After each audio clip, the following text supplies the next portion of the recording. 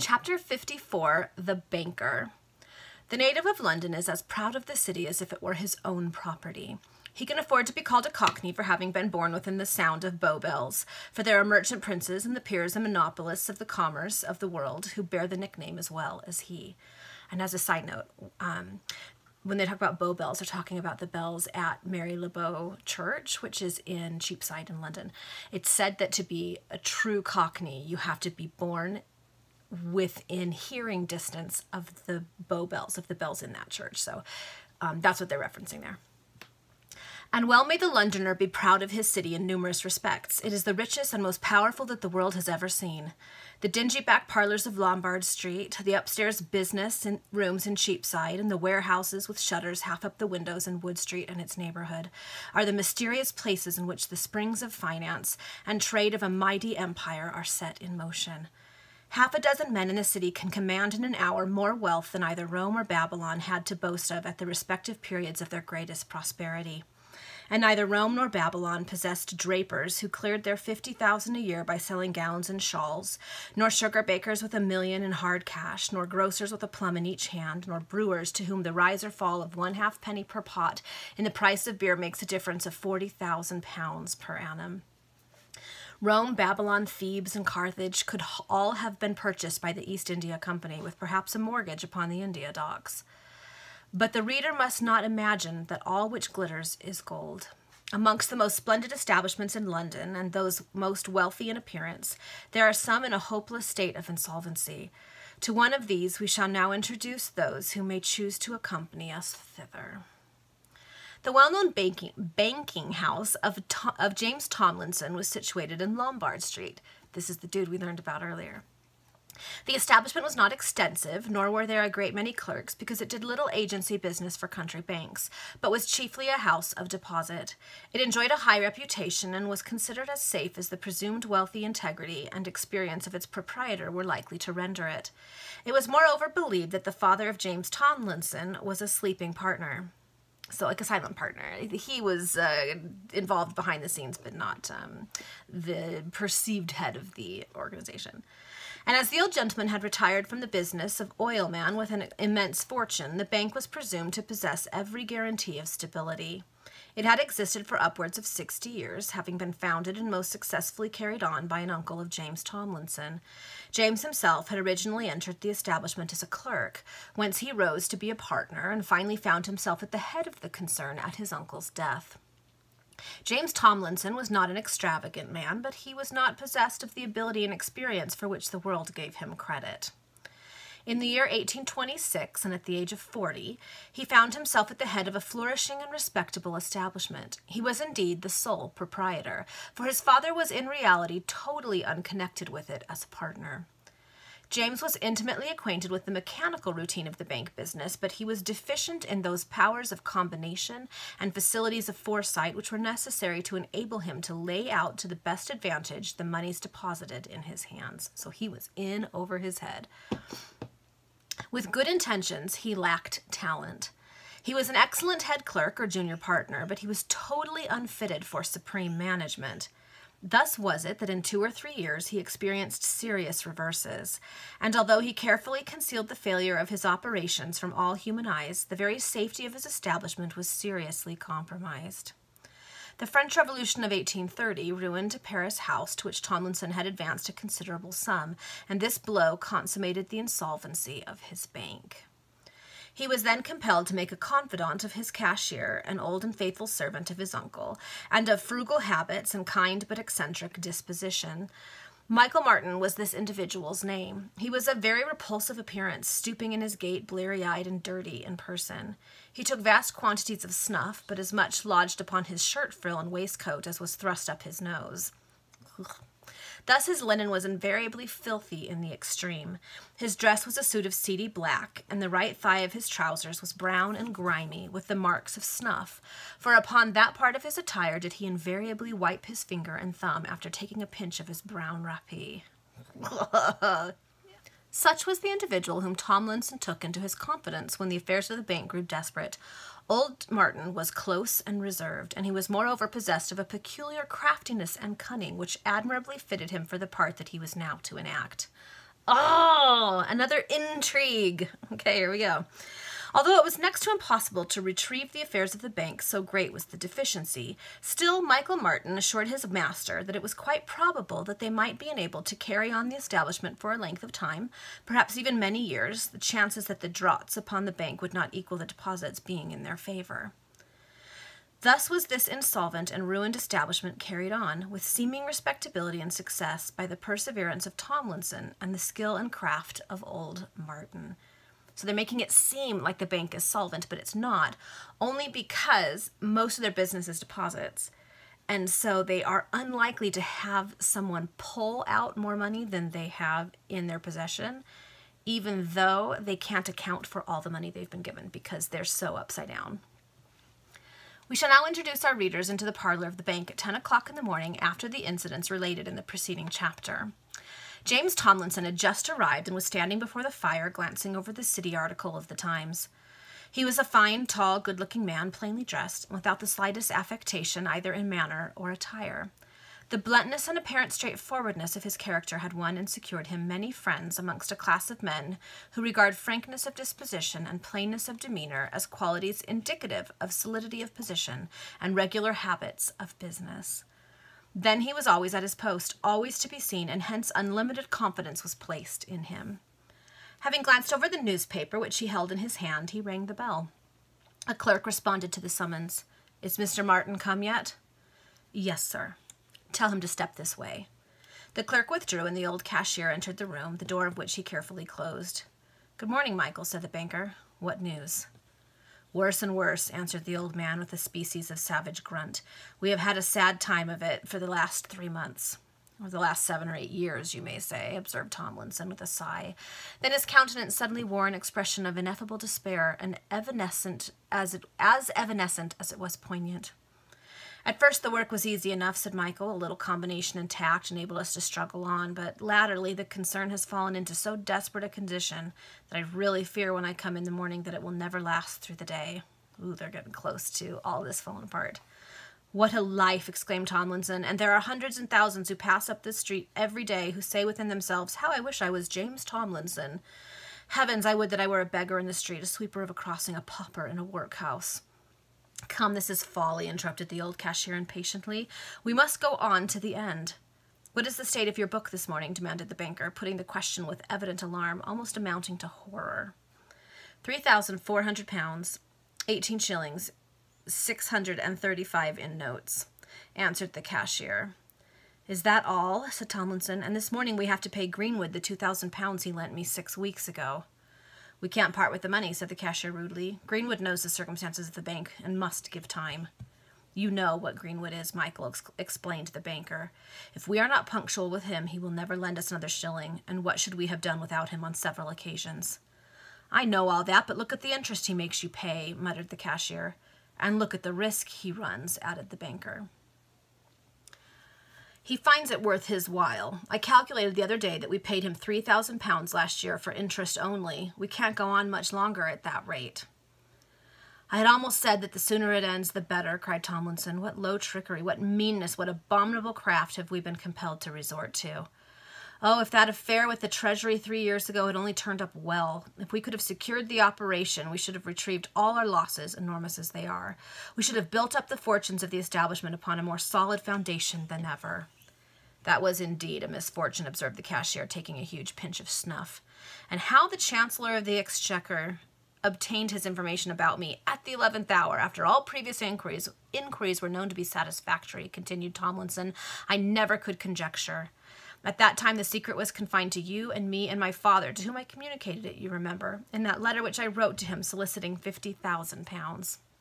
That's how they found out, because the post office read it." "Which sum saved the bank at that period," observed Michael. "Never shall I forget the day when I called at the Treasury for the decision of the government relative to my proposal," returned Tomlinson. "The functionary who received me said in so pointed a manner, 'Mr. Tomlinson, you have not dealt candidly with us relative to your true position. Your secret is known to us, but rest assured that although we decline any negotiation with you, we will not betray you.'" This announcement came upon me like a thunderstroke. I was literally paralyzed. The functionary added with a sort of triumphant and yet mysterious smile, "There is not a secret connected with the true position of any individual of any consequence in this city which escapes our knowledge.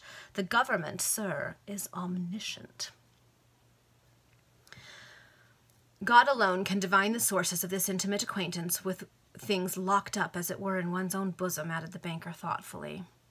"And this is not the only case in which such secrets have been discovered by the government," said the old cashier, again regaling his nose with a copious pinch of snuff. "Yes, I myself have heard of other instances," observed the banker with a shudder.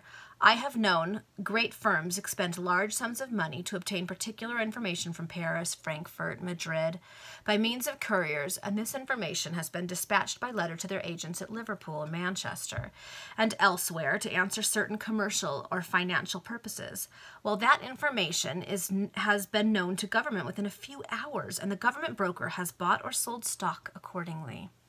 It's your letters. They're being read. Come on.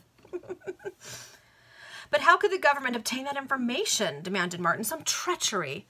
"No, impossible. The government has gleaned its knowledge when every human precaution against treachery and fraud was adopted. Look at my own case," said Tomlinson. "You, my father, and myself alone know my secret. On you I can reckon as a man can reckon upon his own self. My father was incapable of betraying me, and I, of course, should not have divulged my own ruin, and yet the secret became known to the government. I shudder, Michael. Oh, I shudder when I think that we dwell in a country which vaunts its freedoms, yet where there exists the secret, dark, and mysterious element of the most hidden despotism." At this moment a clerk entered and informed the cashier that he was wanted in the public office. As soon as Michael had disappeared, the banker walked up and down his parlor, a prey to the most maddening reflections. There were but £5,000 left in the safe. 2,000 were to be paid to Greenwood, and every minute a check or two or 3 checks might be presented, which would crush the bank at one blow. £180,000 of liability, murmured Tomlinson to himself, and £5,000 to meet it. Ah, little thought those who passed by the banking house at that moment what heartfelt, horrible tortures were endured by the master of the establishment in his own parlor. At length Martin returned. His countenance never revealed any emotions, but he took snuff wholesale, and that was a fearful omen. "Well," said Tomlinson in a hoarse and hollow voice, "Alderman Phipps just drawn for £1,200, and Colonel Brown for £800, replied the cashier. 2,000 gone in a minute, said the banker. "Shall I pay any more?" asked the cashier. "Yes, pay up to the last farthing," answered Tomlinson. "An accident, a chance may save us as oftentimes before, and yet methinks, Michael, that we never stood so near the verge of ruin as we do today." I suspect something's going to happen that saves them, but then puts them in bigger peril. It gets them embroiled in all of this that's going on in this story. Ah! "And is there no expedient by which we can raise a few £1,000s or even a few hundred for immediate wants?" "None that I know of," returned Martin, taking more snuff.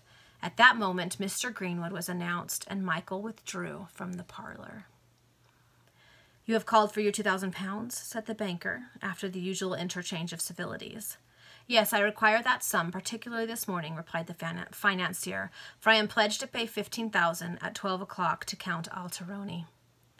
"This is very unfortunate," observed Tomlinson. "I am literally in this position. Take the money, and I must stop payment the next moment." "That is disagreeable, no doubt," said Greenwood, "but the Count is urgent. I cannot put him off." "What can I do?" cried Tomlinson. "Greenwood, my good friend, I know you are rich. I know you can raise any amount you choose. Pray do not push me this morning." "What am I to do, my dear fellow?" said the financier. "I must satisfy this Count. I really cannot manage without the 2,000. I could let you have them again in a fortnight." "A fortnight?" said the banker, clenching his fist. "Tomorrow it might be too late. Can you suggest no plan? Can you devise no scheme?" "Let me keep these £2,000 for 6 weeks longer, a month longer, and ask me what you will. I am desperate. I will do anything you bid me." "Tell me how I can satisfy this ravenous Italian," said Greenwood, "and I will let you keep the money for 6 months. "You say you have to settle with this Count for £15,000, required the banker. Greenwood nodded an affirmative. "And does he require it all in hard cash?" "No, he will take the security of any responsible person, or apparently responsible person." Or apparently responsible, because he's been trusting his money to Greenwood, who's only apparently responsible. "Oh, He will take the security of any responsible person, or apparently responsible person, added the financier with a significant smile, payable in 6 months. Tomlinson appeared to reflect profoundly. His reverie was interrupted by the entrance of old Martin, taking snuff more vehemently than ever. The cashier whispered something in the banker's ear and then again retired.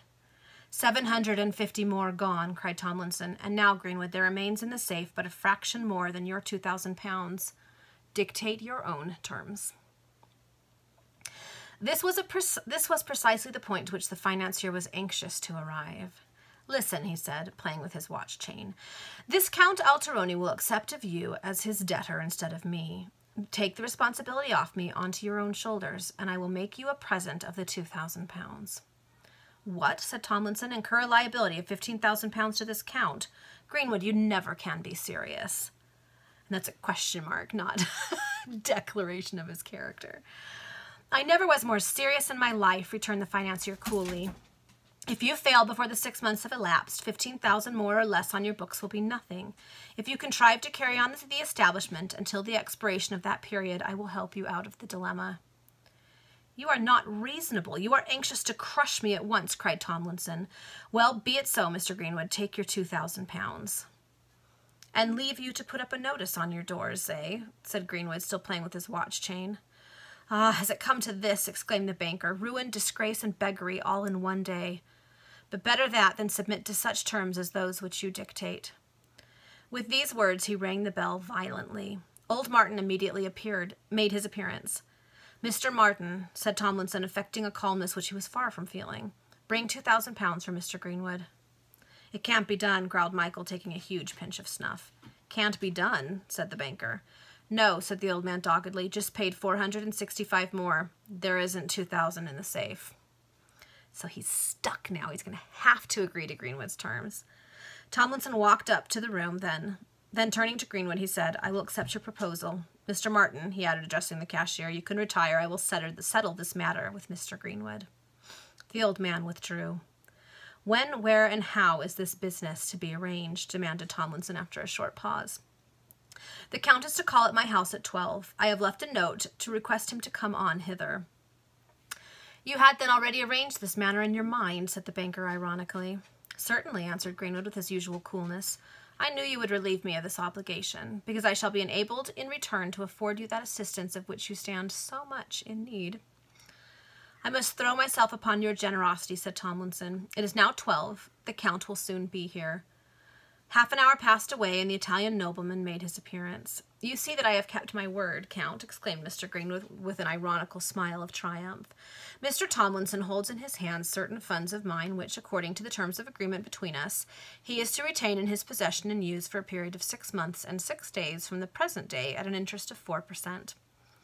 If you, Count Alteroni, will be willing to accept a transfer of £15,000 of such funds in Mr. Tomlinson's hands from my name to your own, the bargain can be completed this moment. I cannot hesitate, Mr. Greenwood, said the Count, to accept a guarantee of such known stability as the name of Mr. Tomlinson. Then all that remains to be done, exclaimed the financier, is for you to return me my acknowledgment for the amount specified, and for Mr. Tomlinson to give you his in its place. Mr. Tomlinson has already received my written authority for the transfer. The business was settled as Mr. Greenwood proposed. The Count returned the financier his receipt and accepted one from the banker. Now that this is concluded, Count, said Mr. Greenwood, placing the receipt in his pocketbook, I hope that our friendship will continue uninterrupted. Don't do it, Count, don't do it.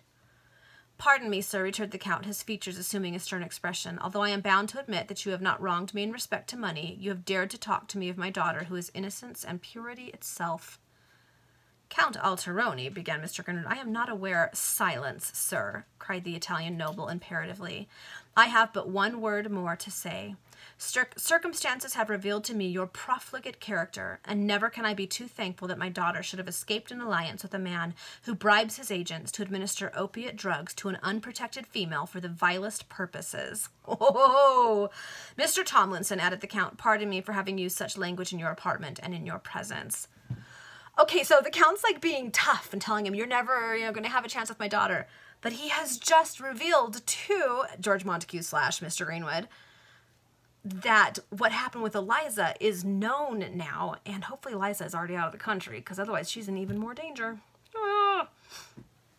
Count Alteroni bowed politely to the banker, and darting a withering glance of mingled contempt and indignation upon the abashed and astounded Greenwood, took his departure.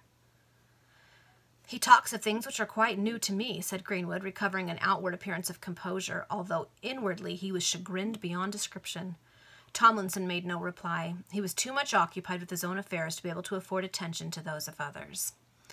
Greenwood shortly took his leave, delighted at having effectually settled his pecuniary obligations with the Count, in such a manner that it could never again be the means of molestation in respect to himself, but vexed at the discovery which the Italian nobleman had evidently made in respect to his conduct toward Eliza Sidney. Immediately after Mr. Greenwood had left the bank parlour, old Michael entered. This time he carried 2 snuff-boxes open in his left hand, and at every 2 paces he took copious pinch with the forefinger and thumb of his right hand. This was a fearful omen, and Tomlinson trembled.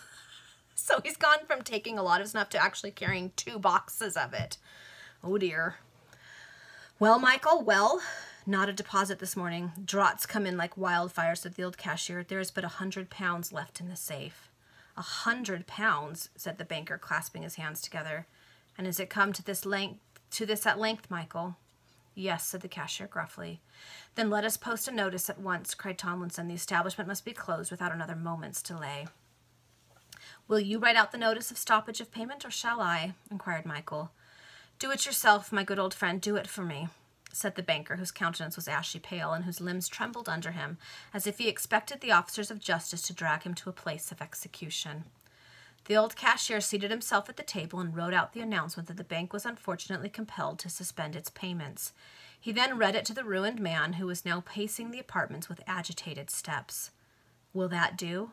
"Yes," answered the banker, "but in mercy let me leave the house ere that notice be made public." Tomlinson was about to rush distractedly out of the room when the cashier was summoned into the public department of the establishment. 5 minutes elapsed ere his return. 5 minutes, which appeared 5 hours to James Tomlinson. Okay, I wonder what's going on out there.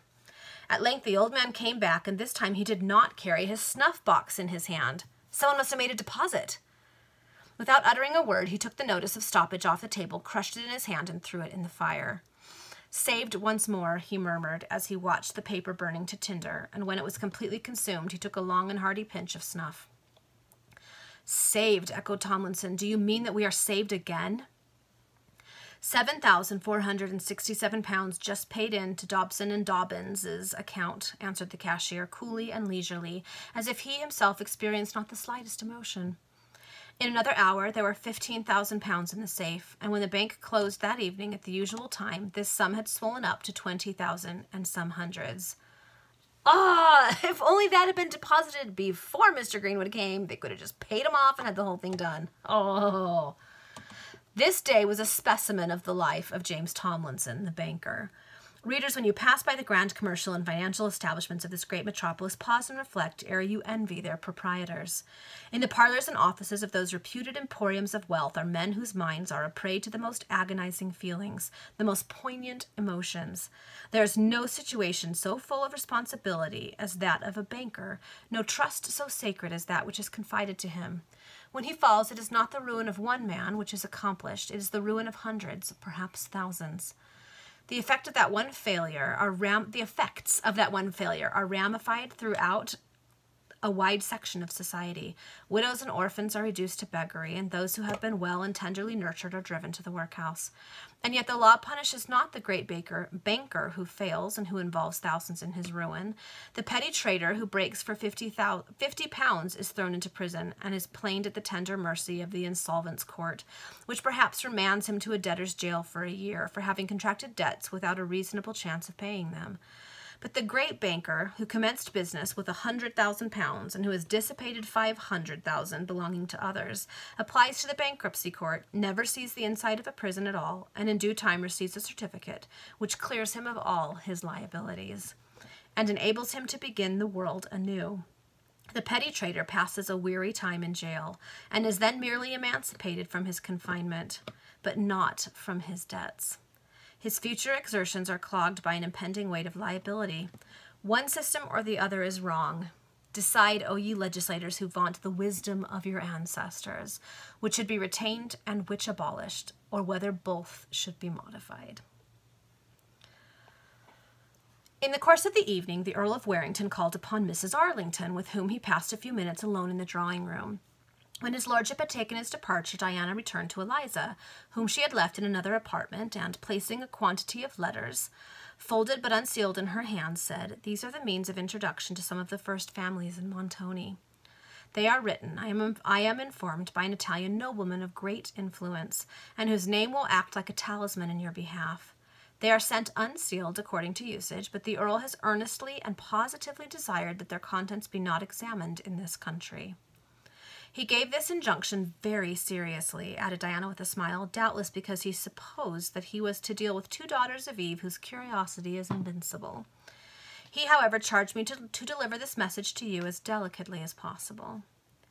"These letters," answered Eliza, glancing over their superscriptions, "are addressed to strangers and not to me, and although I know they refer to me, I should not think of penetrating into their contents, either in England or elsewhere. But did you express to the Earl all the gratitude that I feel for his numerous and signal deeds of kindness?" "The Earl is well aware of your grateful feelings," replied Mrs. Arlington. "Can you suppose that I would forget to paint all you experience for what he has already done, and what he will still do for you? He will see you for a moment ere your departure tomorrow, to bid you farewell." "I appreciate that act of condescension on his part," observed Eliza, affected even to tears, "more than all else he has ever yet done for me." On the following day, Eliza Sidney, accompanied by the faithful Louisa, and attended by an elderly valet who had been for years in the service of the Earl of Warrington, took her departure from London on her way to the Grand Duchy of Castelcicala.